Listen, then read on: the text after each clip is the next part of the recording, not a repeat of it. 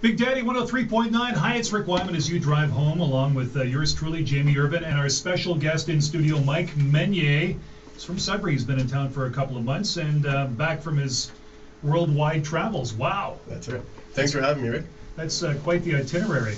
Yeah, it was about a year of travel.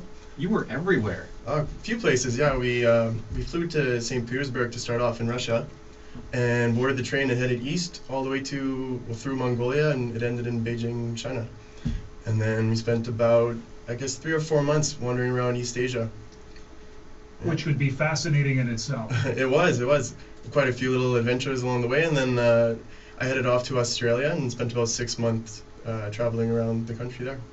A rather unusual musical experience in Mongolia, of all places. What happened? That's right. Yeah, we had quite a long wait at one of the train stations. The rails are different sizes as you cross over into Mongolia, so they had to change the wheels.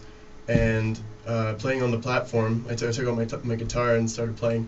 And about 30 or 40 people gathered around from maybe 12 or 13 different countries, and nobody could really communicate with each other. But as soon as I started playing, I think it was Redemption Song by Bob Marley, everybody joined in their own languages and saying, I don't know if they were making up words or what, but everyone was singing along. It was a really great, it was evidence of music transcending cultural boundaries. Awesome stuff. Was there any time when you were on your travels that you felt threatened, I guess? That was a great experience, but was the other side of the coin comes into play? Actually, the very first night on the trip, we met a couple of Russian guys in St. Petersburg.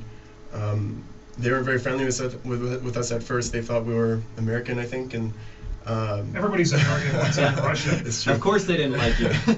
And then once they got to know us, we started drinking with them a little bit, and they found out we were Canadian.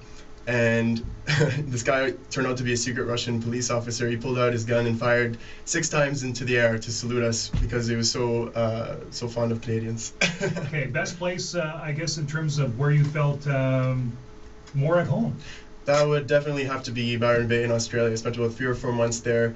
I got a busker's permit and played a lot around town, and tried to surf, and amongst other things. It was just a really fun time, very great vibe for music in that town.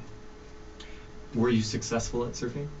I'm going to pass on that question. Yes, I guess you really can't practice all that much over on Ramsey Lake. Yeah. We don't get the waves. That's right. Okay, Mike, stick around. We want you to perform. I had a chance to see Mike perform at Market Square on Sunday.